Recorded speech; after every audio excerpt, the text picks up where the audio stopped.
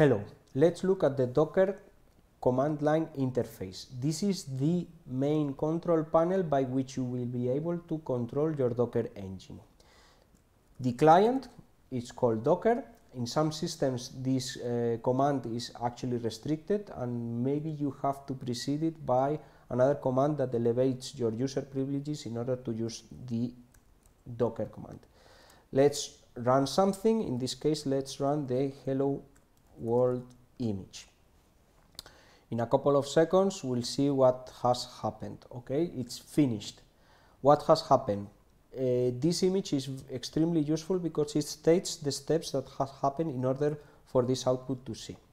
The first step is that the client, i.e. this command, has contacted the Docker daemon to request it to run a container with the image.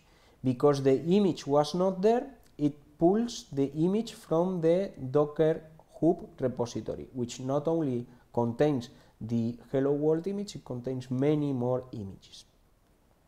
Once the pull of the image or the download of the image is completed, the daemon has created a new container with that image and executed the command, by default the command that was stated in the image, and streamed the output to the terminal so we can see it. Okay, has it really created the container? For this we will use the container verb and the list command. We want to list all the containers because by default the list will only list the active containers. This as a container has exit, so it would have not displayed it. We see that this container with this ID has executed this image. Within the container the command hello was executed, it was created, it was exited, it has no ports and it has this name, but we did not give it a name. The Docker engine will give random names to your containers in order to give them some handy way to manage them.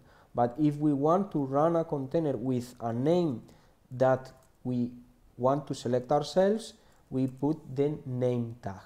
So now we run the same image, another container but the same image, and unsurprisingly we see that it has the same output. Let's see the containers, and in fact, indeed, we see that we have a new container with a new ID, running the same image, running the same command, but this time it has the name hello. And if we want to run another container with the same name, the system would not allow us to do this. This is handy because this gives us a way to manage our containers and know which containers are there, and if there is already a running container that is running what is supposed to be running, don't interrupt it. Okay, so in order to run it again, we want to remove that container, the container hello. So now that we have removed the container is no longer there, not even in the inactive container, so we are able to actually run a new container with the same name. Let's run something more interesting, like for example the Alpine Linux distribution, which is actually a lightweight Linux distribution for precisely tailored for your image, for your images, for your Docker.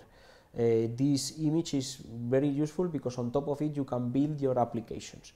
But in this case it hasn't done anything of interest. We have no output. Let's see if indeed it has created a container, and it has created a container. But we see that the default command is the bin-s command, the shell command, and the shell command needs input. So this is because we need to run the Alpine in interactive mode. To run in interactive mode, we need the I and T options, and now we have access to a shell inside the container. In fact, we see there the commands are executing inside the container, and because these commands are executed inside the container, I'm able to remove recursively with force and verbose the root directory.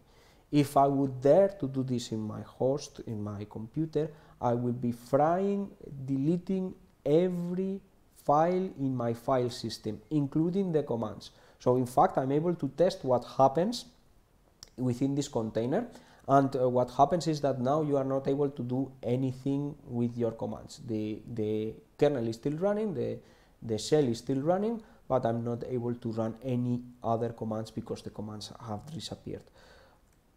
But now if I exit with Control D, if I exit the container, I'm back at the host and I'm able to run things. In fact, if I were able to run, if I want to run this image again, I will be able to see all the commands and everything as it's stated. And in fact, because this has not affected our host computer, I want to show you how also to connect the containers to the host. So for this we use the concept of volume, and the volume is the way to make persistent folders inside your container. We specify the volume with the -v. We can put any number of volumes that we want, and we say the named volume or the folder in the host that we want this volume to use as backend for the persistency. In this case, I created folder in temp, and I want to map this folder to the temp folder in the container. So when I run it, I list the temp directory, there's nothing there. If I touch or create a file inside there, such as my file, and list it again, you see we have created this file again. If I exit and list the host file, which is temp test, we see that my file is there.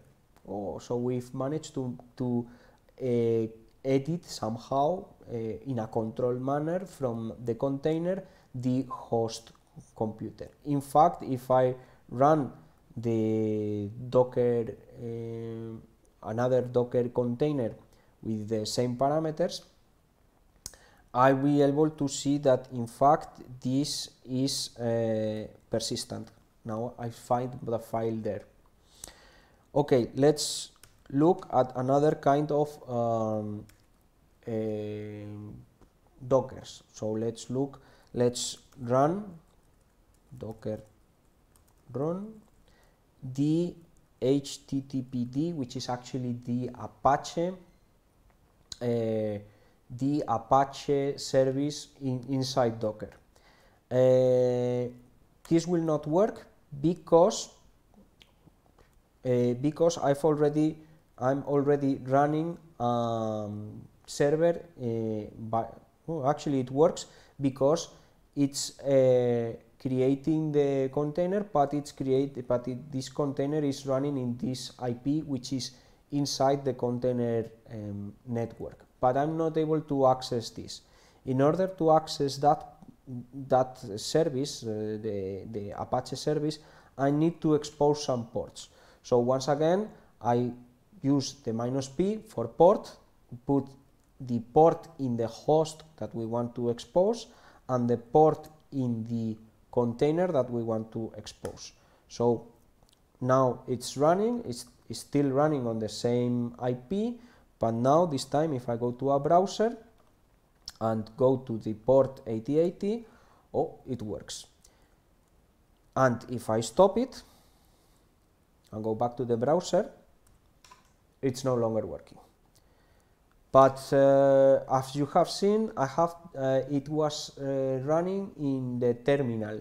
So every output from the daemon, from the Apache daemon, it was running directly to the terminal. So maybe for this kind of applications, we might want to run them in daemon mode.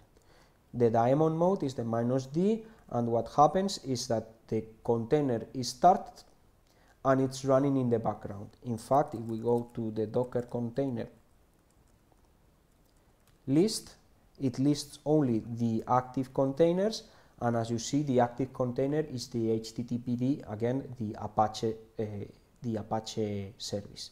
And if we go back to the server, it works. Let's do something even cooler. Let's run another web server, for example the Nginx server, on another port. Puff, it's running. In fact, if I go back to the browser and go to that port, now it's welcome with the Nginx welcome message.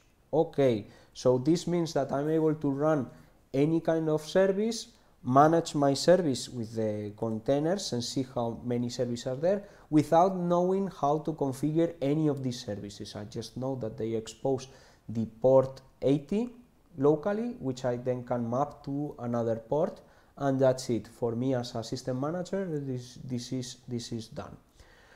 Finally, to stop your containers, this is the last basic command that we want to do, is to stop our containers. These are active containers that are running on the background, so we want to container stop this one.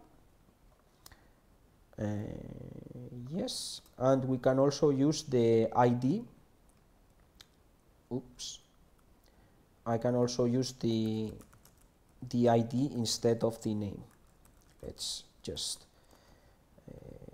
paste this and copy this and paste that, and now it's stopping both containers. So if we list the active containers, that are not there. If we list all containers, we'll see that in fact they have been stopped, and now you have all the tools to run and manage your Docker engine.